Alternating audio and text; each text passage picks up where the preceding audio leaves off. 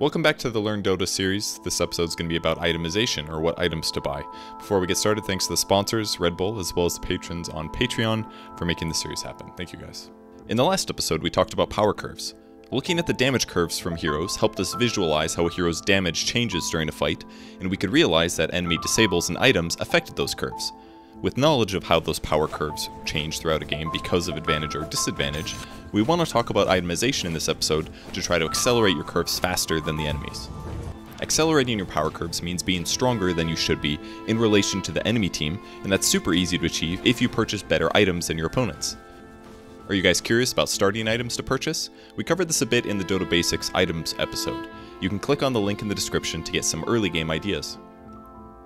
Like we covered in the basics video, inexpensive items give much more benefit per gold cost than expensive items, but their negative is that they're slot inefficient. That's principle 1 of itemization. Look at your item slots as resources to spend.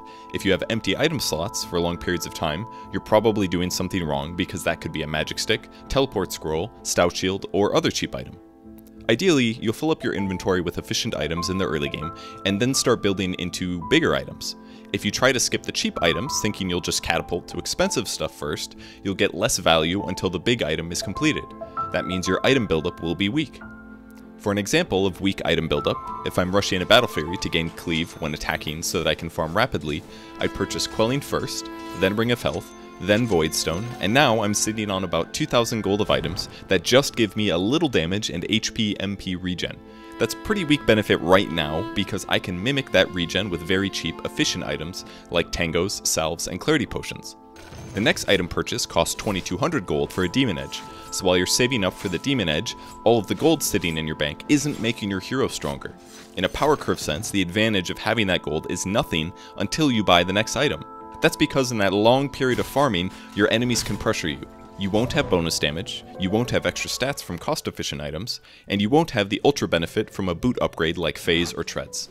So while rushing a fast farming item like Battle Fury means that you get up to cleave farming faster, you won't feel as comfortable to try for a kill, push a tower, or dominate the game while collecting gold for that Battle Fury. Depending on the skill level of the match you're in, it might be better to buy a few early items that help you smooth over the early game, and then save up for a big farming item like Battle Fury or Radiance. Principle 2 of itemization is purchasing items that benefit your hero in the best way possible. If Crystal Maiden is offered free damage, would she say no? Of course not, damage is useful on all heroes, but in Dota we pay for our items, and gold spent on damage is gold not spent on other benefits, so let's figure out just how useful damage is. In late game scenarios, Crystal Maiden doesn't spend that much time right-clicking enemy heroes. Instead, she often casts spells, then continues moving her hero to reposition for safety reasons, either hiding in trees or running away. Yeah, later on she might be attacking creeps to push a wave out, but does that small moment of advantage justify spending gold on damage? It doesn't. But it's not as simple as one factor like damage. Almost all items in Dota 2 have multiple benefits that should be considered when making purchases. Let's say Crystal Maiden is considering a purchase of Orchid of Malevolence. It gives a large mix of stats and benefits, but the raw stats give 25 intelligence, 30 attack speed, 30 damage, and 5.5 mana regeneration. We can argue that gold spent buying 30 attack speed and 30 damage is partially wasted.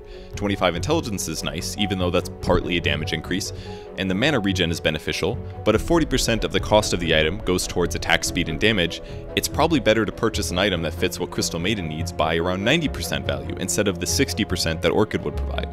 Here's another example. Say you're looking at purchasing an Eye of Skadi on Troll Warlord. It gives you 25 strength, 25 agility, 25 intelligence, and also an extra 225 health and 250 mana. It also changes your attacks by applying slows to enemy units and heroes for a few seconds. Compared to other items of its cost, the damage Skadi gives is pretty crappy, but the utility and raw stats provide a nice health barrier. One part of Skadi that's a bit of waste on Troll is the amount of intelligence and mana gained. He can't cast spells very fast at all, so we can argue that Skadi as an item purchase has some waste in it. It's still worth it for Troll to purchase Skadi because the other benefits are so good, but in some games, that lost value might convince you to purchase something else. When you're thinking about trying a new item, you have to first realize what it provides. I find that it helps to simplify item benefits into 3 categories: damage, defense, and mobility. Look familiar? That's because it's the holy trifecta. Every item you purchased has some or all aspects within one of these 3 columns. In the damage category, this could mean damage, attack speed, amplifiers of your current damage, like by reducing enemy armor, It could be cooldown reduction to cast spells more often in a fight, and mana. In case the last one confused you, having more mana means you can cast more spells in a fight and probably do more damage. Defense means ways to protect yourself and elongate your life. This could be items that give you more health or increased resistance, like more armor or magic resistance. It could also mean sustain items like HP regen or lifesteal that help you heal up after taking damage and thus elongating your life. Mobility is the last pillar, and this could mean items that increase movement speed or lower enemy movement speed. Mobility can also come from a range advantage with increased attack range or increased cast range so that you can affect your opponent without being in danger. The most well-known mobility items are Force Staff and Blink Dagger that let you rapidly reposition your hero to get out of danger or initiate instantly. Many benefits of items could fit into 2 or more categories, but usually in situational circumstances. Force Staff isn't usually seen as a damage item, but it can be used to push enemies closer to your team, or on an enemy when they're ruptured to deal further damage. You just have to find opportunities to use items in new and creative ways, and realize when it's a good game to execute these ideas. So how do you make the right choice on items? How do you know what to buy? When we talked about damage curves in the last episode, one of the points we made was about increasing your health so that your enemies can't kill you in their initial burst of damage. This is usually the first thing to be worried about in your first few item purchases. It can be solved in a variety of ways, like having enough sustain through regen to keep your health full, or by purchasing value items like Magic Wand, Power Treads, or Bracer that give you health. Once you feel comfortable on your health levels, as in you believe you can defend yourself from enemies in normal fights, then you can start spending your money in other ways. This could be more damage if you're a carry, or maybe your hero already has plenty of damage built into your skills and enough mobility, so all you need is more defense. Bristleback is an example of this. Staying alive longer means dealing more damage, so Bristle will spend most of his games spending money on defense to continue to scale his power curve in the way that suits his hero and his skills. To know what these heroes need from their items, it helps to know what their strengths are. Earthshaker's ultimate does much more damage if a lot of enemies are nearby. If this team is grouped up and pushing a tower, and they see Earthshaker walking up, they're gonna murder Earthshaker. If he has a blink instead, and blinks from trees to cast his ultimate combo, it's much harder to prevent that, and the Earthshaker's value as a hero suddenly shoots through the roof. Earthshaker is a more obvious example because of his ultimate, but most heroes have more nuance. For Troll, he gains attack speed with every attack from his passive Fervor. His first skill turns him into a fast-moving, high-armor melee hero that has a small chance to root enemies on hit. His ultimate increases his attack and movement speed by a lot. Everything about Troll screams, purchase items that make my attacks better, because every one of his skills already make his attacks better. The best way to get huge damage output is a mix of attack speed and damage items, so Troll can spend more heavily on damage than attack speed and get to large damage more quickly. For carry heroes or heroes like Troll, some items have more synergy with certain heroes because of the way they interact with their skills.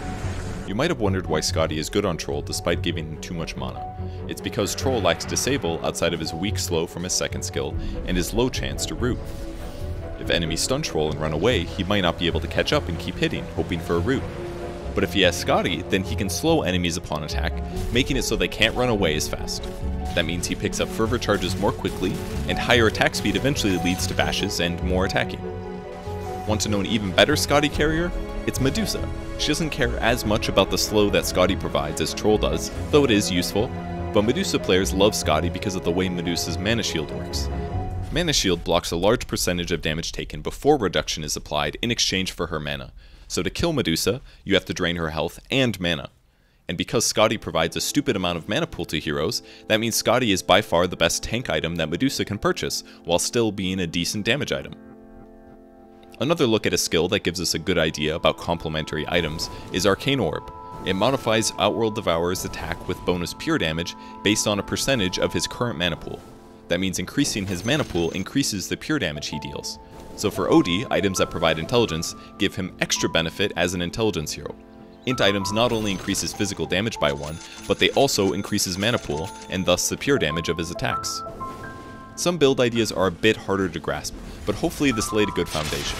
I personally love theory crafting because I like channeling creativity in trying new builds on heroes and trying to find a solution that few have thought of before, like building a veil on any hero who deals magic damage. However, the easiest way to know what items to build is to mimic item builds from players much better than you. Just keep in mind that they also adapt their builds and change their minds multiple times in a game, and you can too. That's because every game is dynamic and changing. Everyone's power curves change throughout the game. When you encounter problems in-game that seem too strong to play against, you have to look for a solution. If you're having trouble killing a Storm Spirit, your team needs Disable that prevents his escape. Maybe you just had a team fight where you thought your team was winning, but all of a sudden the enemy carry has a Butterfly you didn't expect, so now you need to pivot towards Monkey King Bar so you have better accuracy against his evasion. Changing plans like this is going to happen often, or at the very least you're going to doubt your item decisions, but hopefully after a team fight that you lose and realizing I really should have bought Black King Bar, that you'll change your habits and adjust for that in the future, unlike myself. But that's it for the itemization episode. Thank you guys for tuning in. I appreciate it, and make sure you check out the next one. Thanks for watching.